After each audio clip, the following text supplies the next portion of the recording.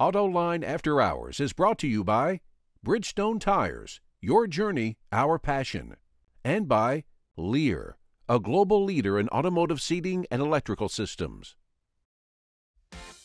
This is Autoline After Hours with John McElroy and Gary Vasilash, episode 356 for November 17 of 2016. EcoSport goes online in LA. Watch Autoline After Hours live at Autoline.tv every Thursday at 3 p.m. Eastern Time. That's 12 p.m. Pacific.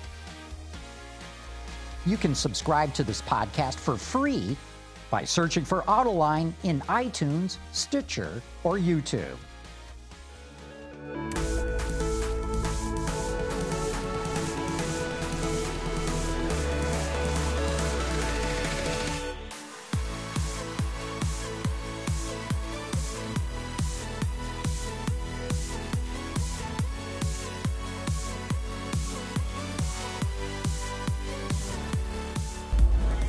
I want to welcome everybody to Autoline After Hours. Very special edition that we got here, Mr. Gary Vasilash. Yeah, now we've gone Hollywood. So tell everybody where we are. We're in Hollywood. We are literally in Hollywood. Hollywood High is right behind us here, and the El Capitan Theater is right next door. And yeah, we're in the heart of Tinseltown. And the reason we're doing that, of course, is the LA Auto Show is going on this week. We're at a special event that Ford's putting on. So you'll hear this thumping music in the background all throughout the show because they got all kinds of people in that they're entertaining. But they're also showing off a new vehicle here, and that's why we've got Eric Loeffler sitting in between the two of us. And Eric, you're the chief engineer of the new Ford EcoSport. Yeah, I'm the chief program engineer of the new EcoSport, and happy to be here with you. That's great. Now, just so our audience knows, this isn't the first thing that you've ever worked on at Ford. No, I've got about 28 years with Ford, of which I've spent most of the time on SUVs, and I've actually been a chief engineer of SUVs for the last 16 years. That included Navigator, included the Edge, a couple generations of Escape, and now the new EcoSport. And now the EcoSport, and we should let everybody know too, because I think there's going to be confusion over the pronunciation. Because you have your EcoBoost engine, but your EcoSport SUV here.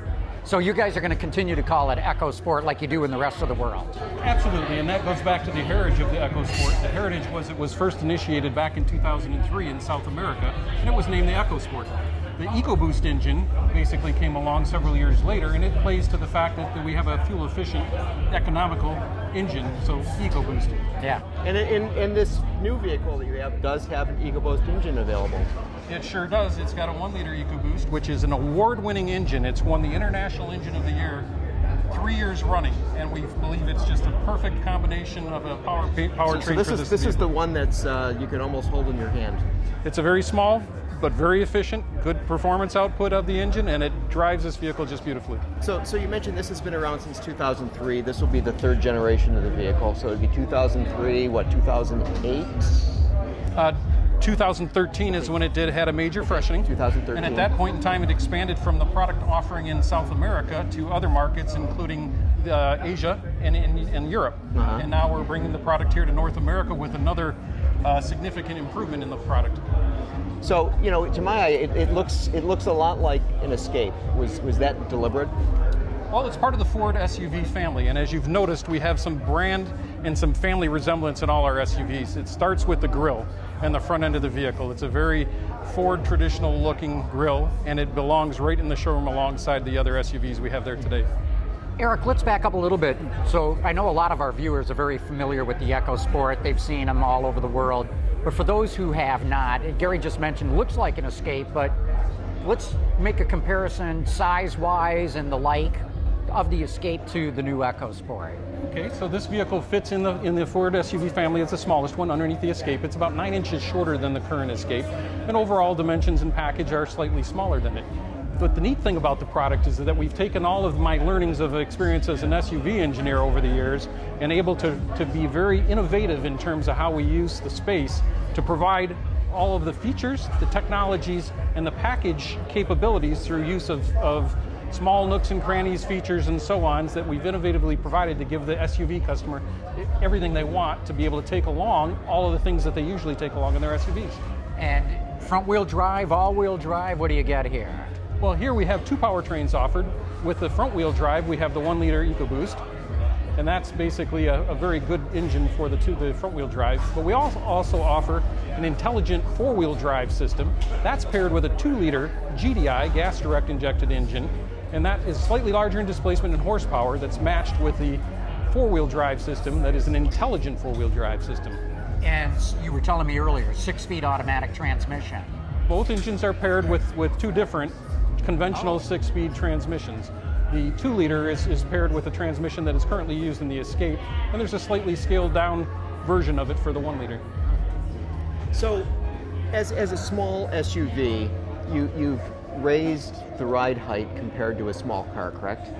This vehicle meets all of the requirements in the all-wheel drive version to meet the truck standard by normal U.S. standards for ground clearance. And so when you take that intelligent 4-wheel drive capability with the ground clearance, it provides a really nice small SUV package that is very capable in terms of meeting the SUV requirements of any kind of road conditions. And that intelligent system you took from the Escape or modified from the Escape? Yes, it's very similar to the Escape, and it uses wheel speed sensors, yaw rate sensors, and so on to basically acknowledge or sense the vehicle or the road conditions, and basically then manages the torque of the drive system so that it gives the customer the optimum tractive capability on road.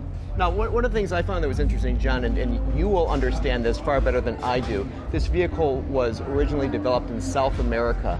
And Eric, tell us what the reasoning is for South America. Well, back in 2003, when the vehicle was conceived in South America, as you know, South America is a large country like North America, and it also has challenges maintaining the infrastructure of the road system. So the road system there really requires a vehicle that is very capable, and so an SUV is a natural product that customers in South America would want to have versus a passenger car. That's the origin of this product, and it's evolved over the years. It's very popular all around the world. In fact, we sell it in 140 countries. Now, I know when you took this current generation to Europe, it didn't do all that well. There were things that, as I remember, having the spare tire mounted on the rear door was something that customers didn't like. What are you taking from what you learned in Europe? What are you doing to make sure that this is going to be successful in the U.S. market? You're absolutely correct. When we introduced the product into Europe, we found some opportunities in the vehicle, which we've since corrected both in the current product, but we've leveraged that knowledge and what we saw in the acceptance of the customer as we remodeled the whole product and put the enhancements we have in this generation. That want in terms of refinement feature, removal of the rear tire off the back to make it more sporty on-road looking, as well as very capable in any road conditions. That's now provided, and it will meet both the European customer expectation and obviously the North American customer expectation, where we've tailored the ride and the handling and the entire vehicle feature offering to the North American customer. So this vehicle is truly a global vehicle. It's being built in 6 plants around the world. That's correct. We build a product in 6 plants around the world, and we serve 140 countries with it. And basically, it is right now the best-selling SUV in the segment globally. Yeah, that was interesting. So outside of the United States, there's no SUV that outsells this? In total, for global volume, right, yes. Right. By market, there may be, but in total volume, we are the best-selling SUV with this in the class. 6 plants is a lot of plants. Yes, there's making a lot of SUVs, I think. So how many globally? What do you guys sell of this a year? Right now, we're in the neighborhood of around 350,000 units of it. So some of the plants are very low production then? Lower volume production, yes. Yeah. What are the 6 plants? I'm just curious. I wasn't aware of this. We have plants in South America, in Camaçari. Yeah. We have a plant in Chongqing, China. We have a plant in Chennai, India. We have a plant that's going to be in Romania. And we also have a plant in Russia. And we have a CKD facility in Venezuela. Unbelievable. Well, the Venezuelan one, I'm sure, is not making any of these right now.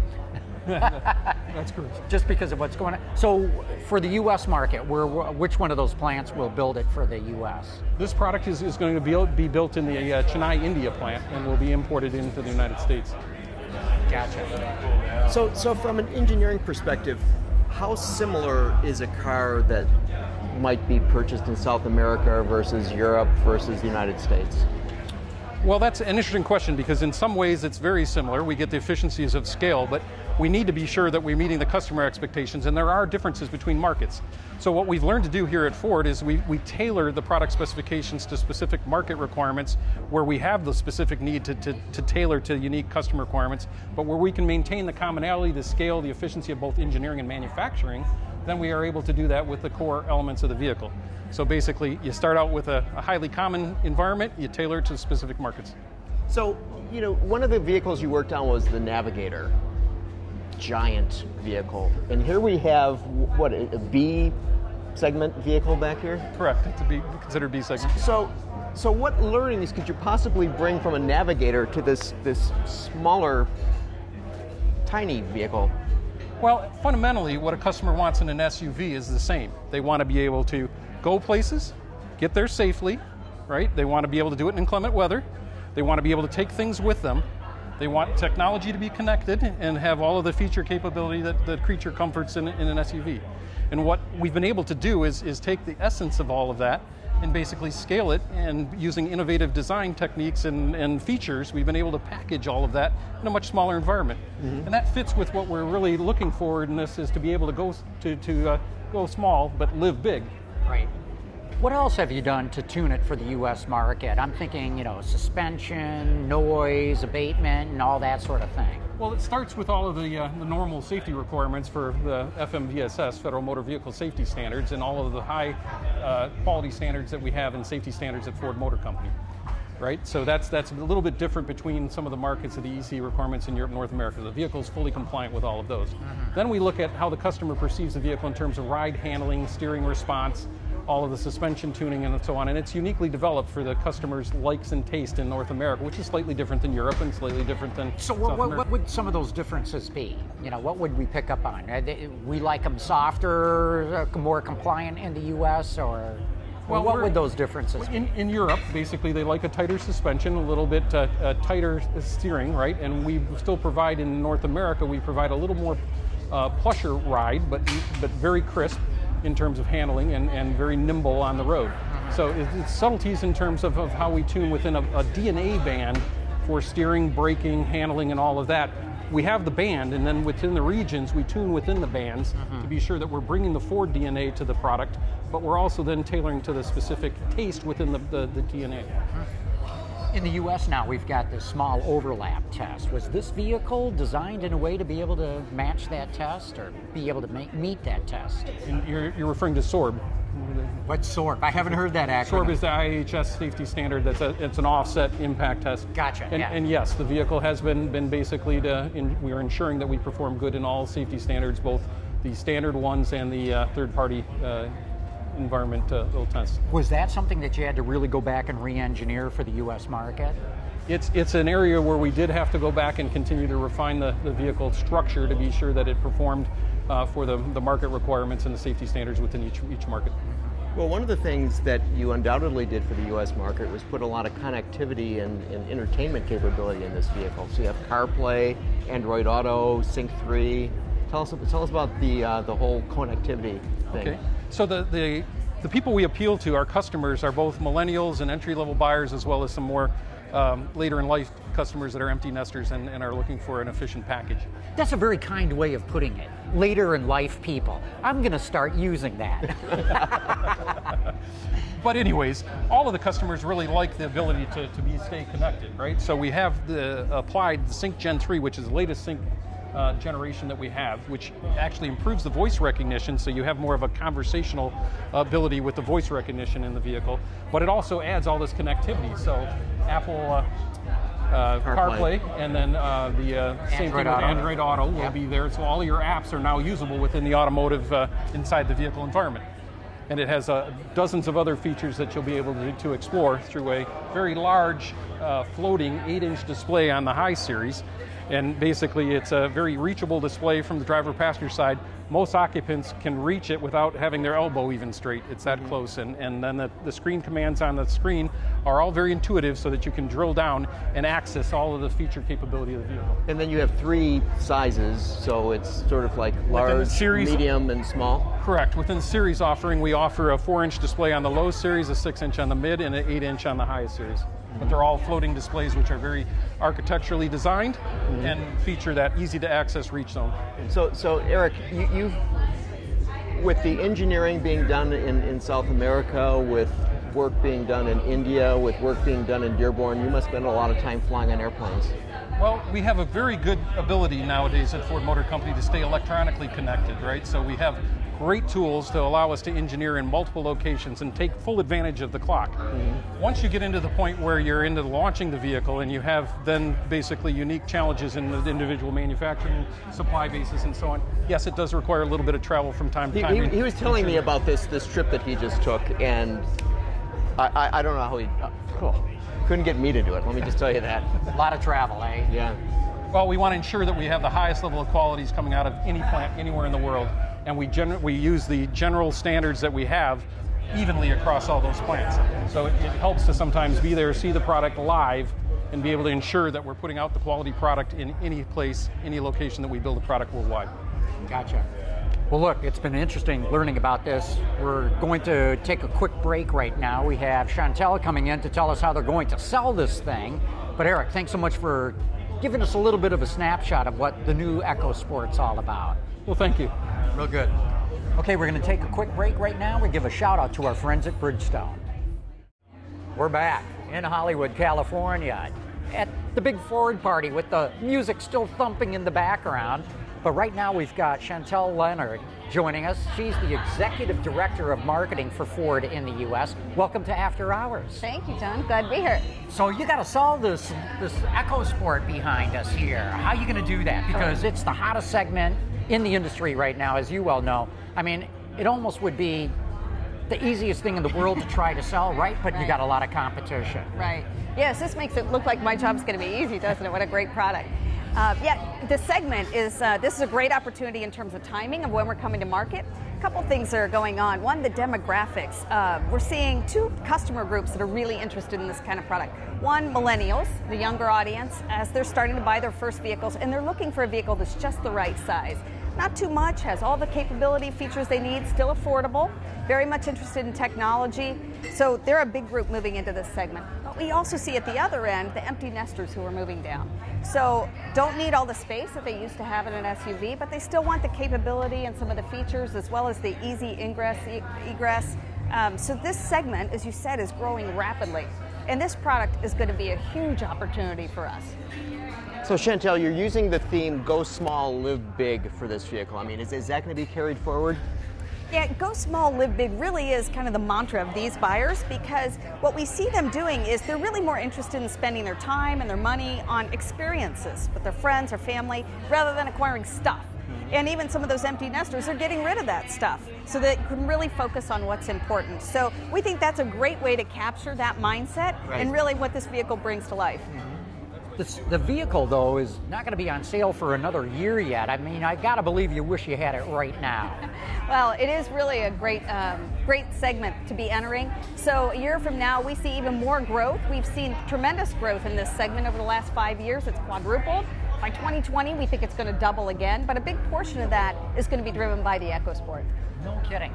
But what do you do with cars like the Fiesta and the Focus? Because I got to believe the success of this car is going to come out of their hide.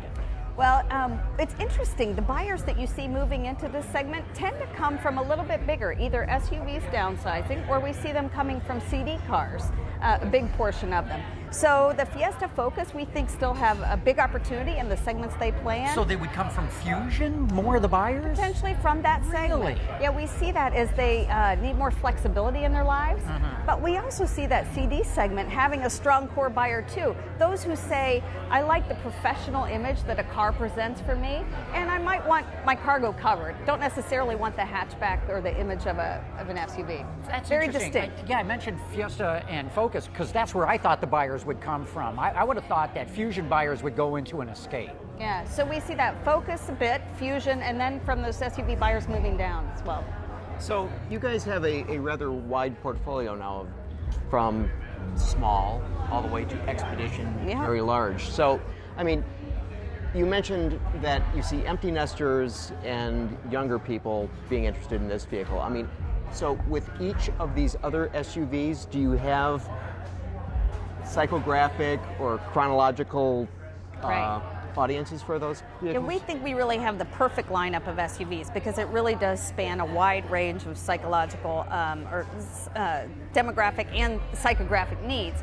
The one thing that we see that is across all of our vehicles is that feeling that their SUV makes them unstoppable.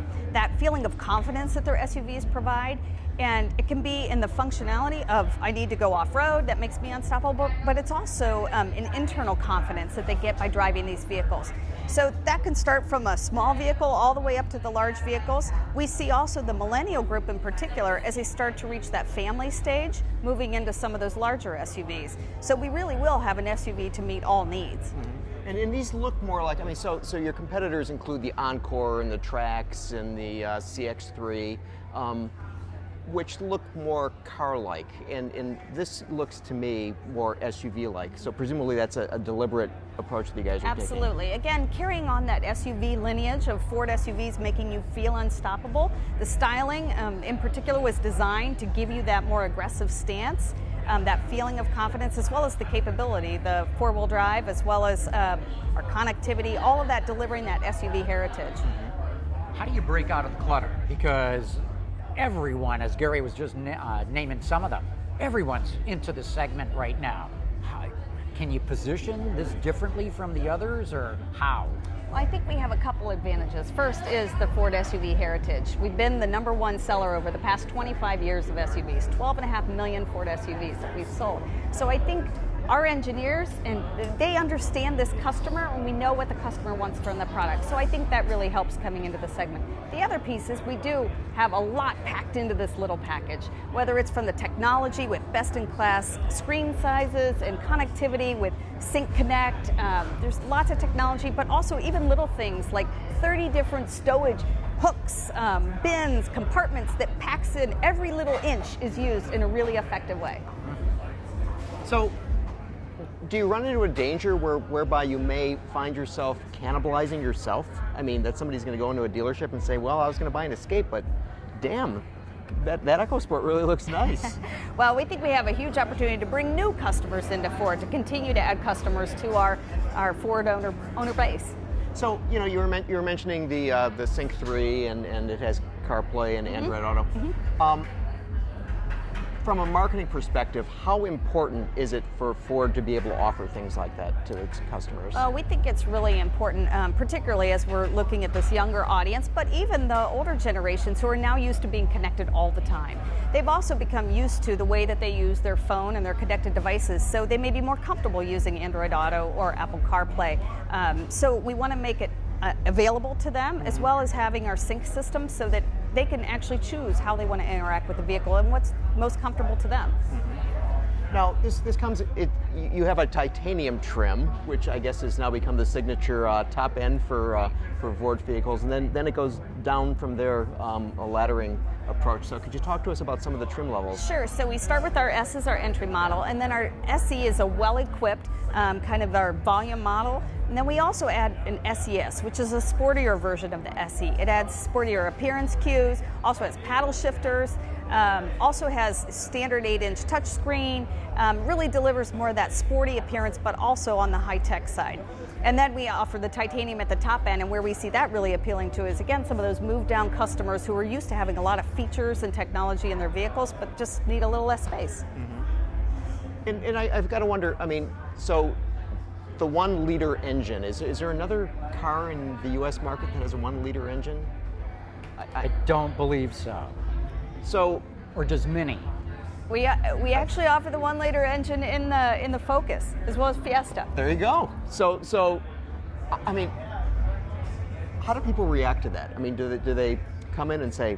So this engine, it's an EcoBoost engine, and it has actually won the International Engine of the Year award.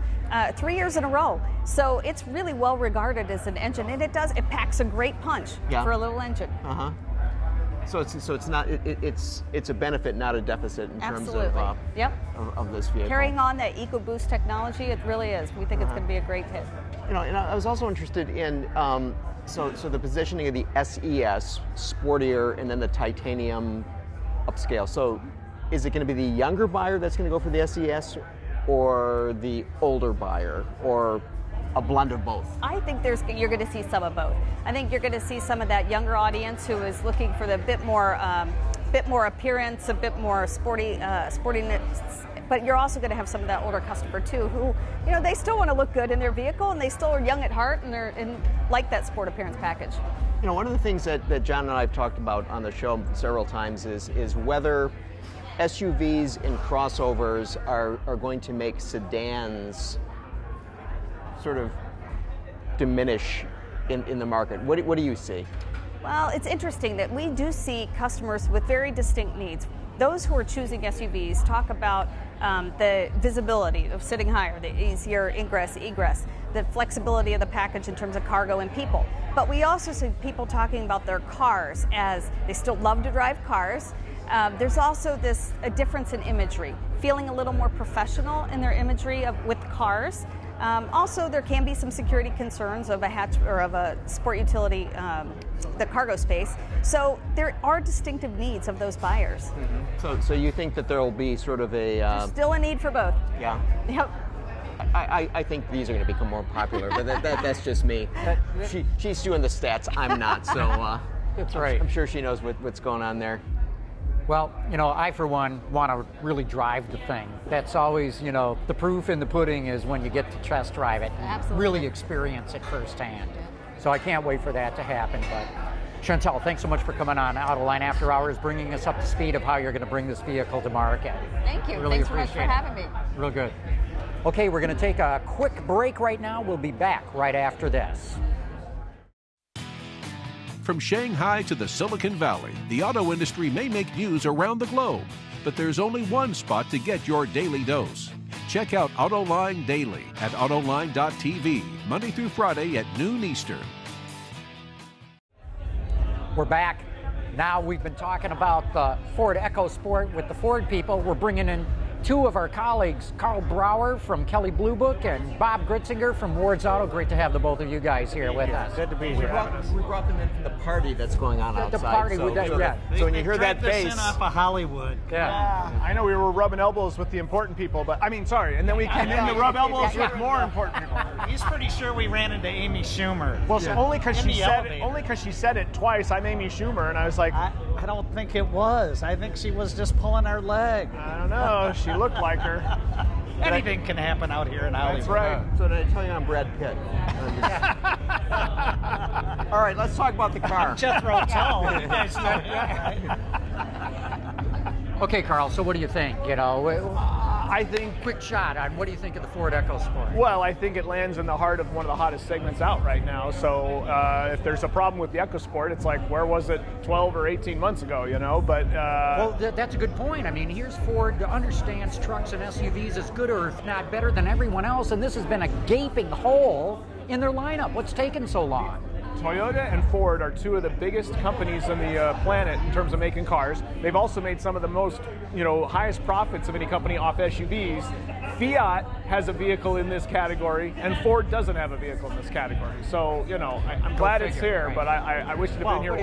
Well, Jeep is still killing it in this segment with the Patriot and the Compass, and those are what? Seem like they're 10 years old. Yeah, but they got the Renegade now. Right. They've Well, had the and Renegade for over here, a year. right? And a new Compass and coming. They will have the thankfully. new Compass. Finally put a stake in that last version. And that new Compass will come early next year to the market. This is a year out still. All right, so presumably, I mean, Ford is selling pretty much as many Escapes as they can build, right? Yes. Okay, Yeah. so I'm Ford, and I'm saying, well, gee whiz, I'm selling all these Escapes. Why do I want to have a smaller vehicle Because that's going this to undercut segment this? just went up by 30% through October of this year.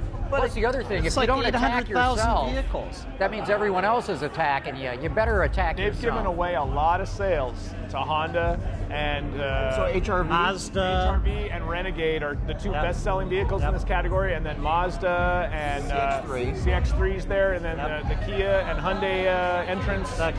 Tucson, all of that stuff's below there. the Tucson. And it's terrible that I can't remember the name as I sit here. Okay, so they should have had it out already. Jim Trainer's going to kill me. To have it a year from now is they're losing. They're losing by waiting. I mean, it looks like, though, to answer your question, that it's a great looking vehicle. Well, that's what they've done that's with the next The thing about it is fabulous. You know, I think it'll really do well. I mean, the good thing is you can be too little or too late. Maybe it's a little late, but it's not too little. This segment is voracious. Well, Chantel just said what? It's going to double. It's going to double by 2020 as fast as it's growing. It's the market, not the vehicle. Right. No, not this vehicle. The segment, though, could be 1.5 million vehicles then by 2020. Right. Yeah. So.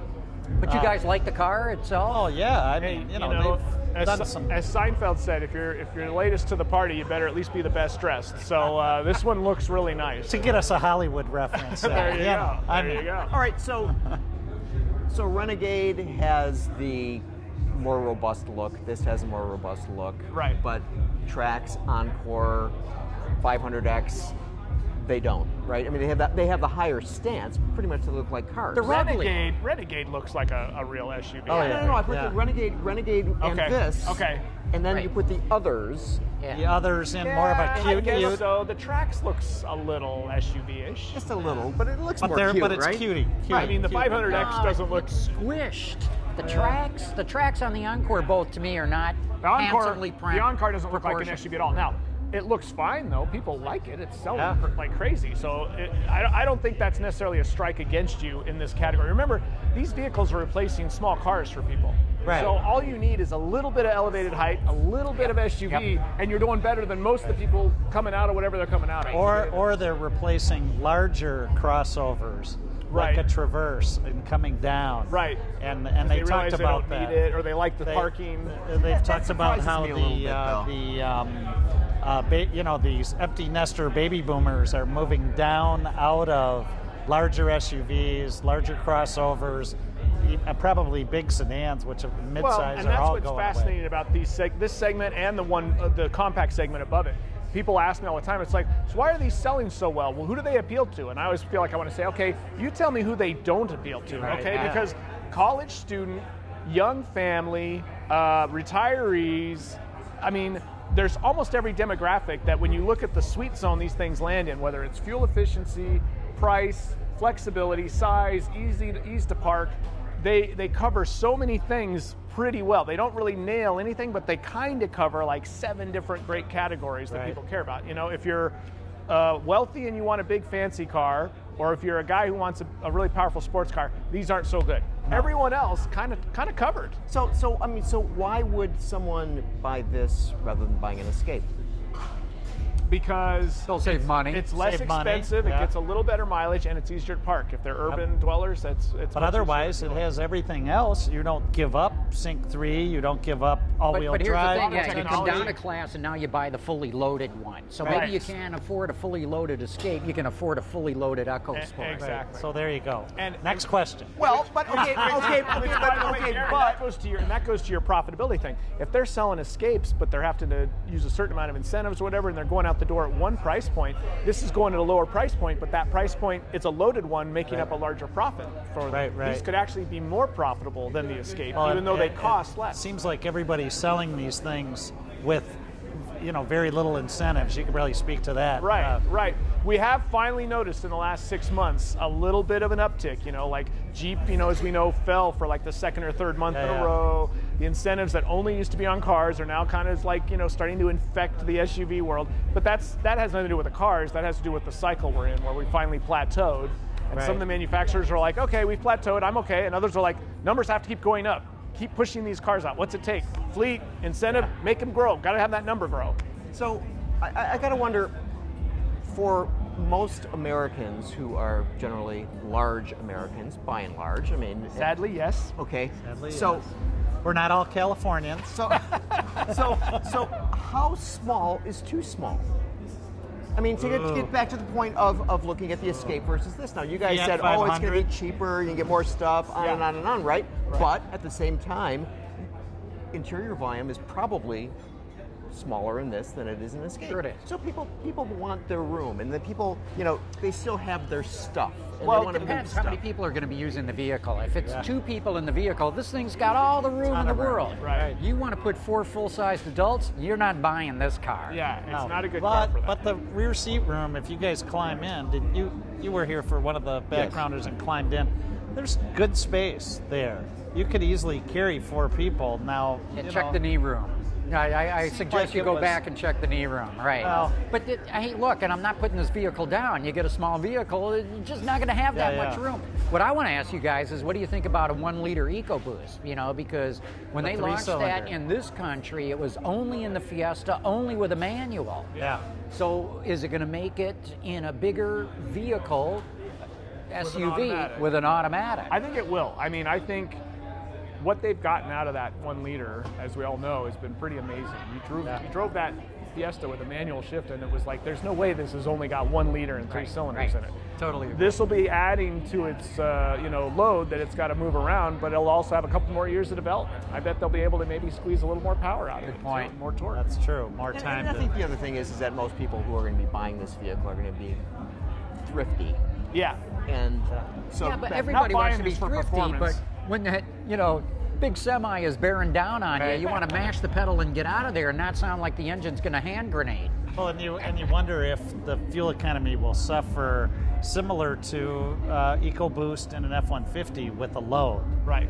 We all know that the number is this, but people put any kind of load on it or drive it at freeway speed all the time. Yeah, it's always the same thing. It's like, how far down does the pedal have to go to give you the level of acceleration and maintain the speeds you want to go? If in a car with a bigger engine where it's here, that ends up better mileage than a car with a nice, tiny, efficient engine that's here all the time. I've learned that one in the past. And working so hard. Right. So, yeah.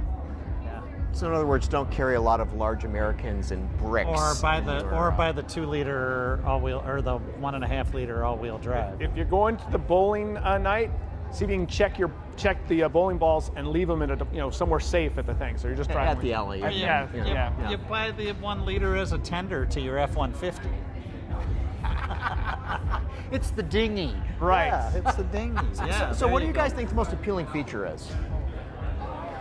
I think the level of high-end technology that you can get. I think the fact that you can get really advanced technology on an otherwise small, inexpensive car. I mean, that's really the wave of the future for every car company. We're seeing that, I mean, when you can get Honda sensing on a 21,000 low, base level Civic, if you just want to throw $1,000 on top of an LX Civic for 21 grand, you get radar cruise control and lane keeping assist and all, that's great. And I think the fact that they're offering the same level of technology in a car like this, that's what makes younger buyers who this would primarily appeal to want to. What do you think, It's Bob? like the Focus. They loaded it, they included a lot of those features, bring that technology down into less expensive vehicles. And you're right, offering CarPlay, Apple, Android Auto right out of the box. Yeah, not everybody full does sync that. deal. And don't forget the beautiful thing about technology is once you get through the R&D process of developing it, the incremental cost of adding it to a car here, let's be honest, it's nothing. You're able to charge consumer more, but the actual material cost of all those little circuit boards, it's very cheap. Yeah, and it's, people love that kind of stuff, but coolest feature with this vehicle, swing gate in a heartbeat. So explain Being that. able- Swing gate. What do you mean? Swing gate. You don't open a lift gate upward. You open a swing gate out. Like a regular door. It's hinged the like fifth a door. door is a regular like a door. I thought you were talking about some kind of a hipster thing. Yeah, out no, here in I thought Hollywood? you were talking about some kind of scandal in Washington Oh, well, with, there's some, that, with too. some couples. Never mind. Yeah, Anyway, no, so yes, go ahead. Yes, Well, there could be some swing gate I going can on see out where there you at the could party. be confused. I am from Los Angeles now, so They did call it a swing gate, and I just think that's always a cool feature. I like it on the Honda Ridgeline that you can open that Well, bed. this is not a new idea. Remember the 70s station wagons where you could, pull the door one way and it swung, and the other day it folded down? That was this great. is strictly just hinged on the Yeah, side. side hinge. But I think that that's a great thing in terms of being able to, readily get at things in there. It swings on the correct side too, right? Wasn't it the RAV4 where it was the Japanese market car? One of them had a Japanese market car. I forgot and about it went that. the wrong So direction. you had to walk around it. You had to stand in traffic to get stuff in and out of Kia it. Sportage had it as well. Okay, yeah. Okay, we got to take a quick break right here. We got a lot more to talk about, but we're going to be back in just a moment after we give a shout out to our good friends at Lear. Lear Connexus offers a parental controls application with geofencing that sends notifications regarding driving behavior and location, including curfew alerts, acceleration alerts, and speed alerts. All delivered to a smartphone application that includes vehicle location, driver notifications, and a report card of driving history, including notifications when predefined geographic boundaries are crossed. For more information, visit Lear.com. And we're back somewhere in Hollywood, somewhere at some sort of Ford party. The music's about to get loud, but we're going to push on through it with Autoline After Hours. Break on through to the other side. There you go. They got their version of a party. We got our version of a party right here, baby. So what are you going to be looking at the LA Auto Show this week, Bob? I really want to see how people react to the Jeep Compass. The new Compass is the car they should have been building for the past 10 years. Yes. Why do you say that? Well, because the Liberty, they tried to make a cute smaller Jeep Grand Cherokee, and it was overbuilt, too heavy, uneconomical, all the bad things. Yes. People liked it for its cutesy looks, little bug-eyed Jeep, but all those If you dug into the engineering, you realized it's like, wow, this thing wasn't really well designed. And so then the response to that was Compass Patriot, which were not really good vehicles right out of the box from a powertrain, ride, handling, noise, vibration, all of that, not good. But, they're still selling them. And, but if you go back to Compass Patriot, Wolfgang Bernhard was still in the company when they developed those two vehicles, and he said that they had to have both, the car-like one and the Jeep-like one. The Jeep-like one, yes. Well, and they wouldn't stake them because they just kept selling, as these small SUVs came up, these really archaic SUVs that should have been knocked away a long time ago, they just kept selling them. I remember when they would hit like record months, when the Compass would have like a record month like a year and a half ago, and I'm like, killing it. Wow, know the market has gone nuts when the Compass is having record months. Yeah, but I think they've sold like 80, maybe 150,000 Jeep Patriots and Compasses through October of this year. And think of the cost amortization. It's like a tenth of this small CUV market. Yeah, well, and think of the cost amortization. I mean, those things, all the tooling paid for itself. That's just pure profit. I would have kept selling them Cerberus paid for that. Yeah. There you go, the three-headed dog paid. So that, and then finally now, of course we haven't driven the thing. We have not a ton of information about it, but just seeing it, it's the right proportions. It looks right. I think it's going to be, to use from another industry, a killer app. Yeah. So that's one. Okay, so Karl, what are you going to be on the lookout for? Well, I think I'm breaking tradition here because we're all supposed to be talking about SUVs since they rule the world now. I think that new Audi R8, that exclusive, was it exclusive or executive version, whatever, that limited production one, that looks really cool. I love gray. There was an older color on a Audi TT from 10 years ago called Aviator Gray, which I thought was one of the coolest colors. It was like a non-metallic medium gray color, and I don't think it's the same code, but it looks very similar to what this R8 is going to be painted. Plus all the other cool stuff they're doing with like laser headlights and all. So you live in LA now, so that's right. That's what it's all about. If it's not a high-tech toy, then I'm not supposed to like it. So. Yeah, well, Audi has all that great instrument panel stuff going on that is just phenomenal. Yeah. So, virtual cockpit, Google Labs. Another one is this Jag, electrified Jag. That's pretty cool. Tell me about that because I haven't seen that. The I-Pace. So we're talking about a 400 horse, 4-second electric CUV. It's one of these things. 220 range in a charge. 220 mile range. And it'll be out in late second half of 2018. Yeah. So is this based on the F-Pace, or is it a totally different vehicle? It's a totally different vehicle because it's got the battery. It's a pure battery car. It's pure electric, so it doesn't share a platform with any existing Jaguar. But battery floor, motors on the front and rear axles, and a great exterior design. Does that fit into, what's their new platform called? Ingenium, or what do they call that? The Ingenium is their engine. No, that's an engine-based one. This is a pure that's electric. the engine. Yeah, what am I saying? But what? So is this a totally all different new, platform? all new. How can they afford to do this? Tata, baby. Thank you, Mr. Tata. Yeah, you still gotta make money at the end of the day. Ian Callum says that this thing is the basis for, potentially a whole line. They'll have a whole line of EVs electrified built off of vehicles. this platform. He's loving it because it just tore up the sketchbook. He can do whatever he wants. When you take away that drivetrain, and you can not have an engine to deal with, or even a transmission tunnel and all, you can do all sorts of crazy design stuff. And He loves it. It has the coolest air scoop thing in the hood. Like, it brings the air in below, and it has just a giant vent across the front of the hood, rear facing, so that as an outlet. And I asked him, that's a little wild and crazy. He said that'll be production. Yeah, that's a functional thing. And so it's a neat car, John. You'll like it. I can appreciate it. I can't wait to see it. But I'm just not convinced they can afford to do it. Hey, Uncle don't they have the tea guy behind them? Yeah, they're good. They got the tea guy behind them. They're cool as long as they keep drinking tea after Brexit. We're okay.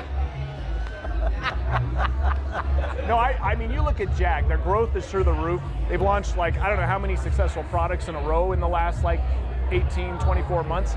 They are well-funded, and it's not just money. They're throwing money and excellent design and execution. No, I totally agree, and they're turning a profit, too. And one more element to this electrified Jag, it's also the basis, potentially, for a Range Rover. Right. Electrified Range Rover. Yeah. And now you're into. Now you're in amortize your costs. Okay. Spread them. Okay, maybe now I buy into this program. They still should have made the CX-75, though. I'm still annoyed that. They did say some elements of the CX-75. With the micro turbines? Yeah. I thought that was really cool. That was an awesome concept totally car agree. that should have been made real. Although it was sort of real in the James Bond movie. Oh. Yeah. So what else out there? I don't know. There's going to be a Lamborghini, right? Stelvio, the Alfa Romeo. I think that is the new Mazda CX-5. Yep. Yeah, CX-5. Is it truly all new? I think it is truly all new. That's been around for a while. No, it hasn't. I want to say for 5 years. Well, okay, but it's been around for 5 years. Shouldn't they just be doing a mid-cycle refresh? Yeah, on that right. car? That car's done really well for them. I think they want to. If it's a refresh, it's going to be extensive because that car by itself, that's been like the RX, 300 or 350 of Mazda. It has made the entire brand elevation. All right, so when the current generation Mazda 6 came out, you and I drove together down in Texas, and one of the discussions we had was, how does Mazda do it? How does Mazda, which has smaller scale than any of the other guys, come out with vehicles that have performance, it has materials, it just has a level of quality and execution that is they're punching above their weight. These years later, how do they do it, Karl? This is a point of pride for them. I think you talk to Mazda people, and it's almost a cult-like thing with the people who work in Mazda because of all these reasons. They know that they are doing things that probably no other car company would do in terms of what they're accomplishing, given the resources and the personnel they've got to accomplish it. And I think they're just super efficient. They got a lot of passionate people working there, and they're able to produce cars that nobody would think a car company of that size could produce in terms of amazing. And they're looking at great technology, this new technology with their handling, where they're actually making the car kind of do its thing right before the turn. Predictive all-wheel drive as well, and making the ride quality. Really, it's very subtle stuff that makes the cars ride and handle better than you would ever think they could or should. Yeah, that's pretty crazy. What it is a laser focus on certain things that they want to hit, and it's drive quality. It's being sporty Fuel efficiency with Sky Active. Okay, how come Subaru kicks their ass when it comes to sales? Well, because, it's a Subaru. It's the beauty of all-wheel drive, John. Yeah. Oh, now I understand. Yeah. The light has been revealed to me. The crazy what I'm pushing back on you guys is I think Mazda's a cool little company. I think they do terrific little cars. They're I think rock. their sales suck, and I don't think they make much money. Yeah, it is. I mean, if you were going to say what's kind of the most underappreciated or underrated or underknown company out there, given what they do versus what they sell, how much they sell, Mazda wins the prize. Thing. I don't know anybody who hates Mazda. Everybody seems to have a good image of it. Right. Nobody buys the product. I don't get it. I think their cars are better than Subarus, but everybody goes and buys Subarus instead. I don't get it. Subaru has extremely good product, but what they've really got is marketing magic. I mean, they have come up with some of the best marketing campaigns. They own that small car all-wheel drive. You know, all that history. Somebody back there made the decision to go all-wheel drive all the time. Right. And that's been a win for them now. And they jumped on the crossover thing pretty early too, right? The Outback, you know, I mean, back in the Paul Hogan days and stuff, that was way ahead of the curve. On XV that. Crosstrek is one of these, right? Right. Yeah. So, and that's killing it. Yeah. But I think Mazda realizes their limitations. They do focus, it seems like, very specifically on being more, the sportier company. The crazy thing for me, thinking about Subaru and Mazda, is they're getting this done without pickup trucks. And hell, even Mercedes is going to build a pickup truck. I don't know if we'll ever see it in this market. I don't know if they're going to even try to compete here with that. Oh, they look will. I don't know. They look at Nissan and Toyota and they're like, I don't know. Do we want to step in that? And they're looking at the profit margins on those trucks and saying, we're missing a lot here. Oh yeah. So if Mercedes came into this market, Karl, do you think that they could sell a pickup truck at all? I don't think so. No, I don't think on a scale that would make sense for them to go through the trouble to get here. And don't forget that unlike most other markets, Mercedes is seen as this pure high-end thing. I don't know if they want to be a pickup truck market. Hold on, because just this past weekend, I was astonished at how many ads I saw on television for Mercedes vans.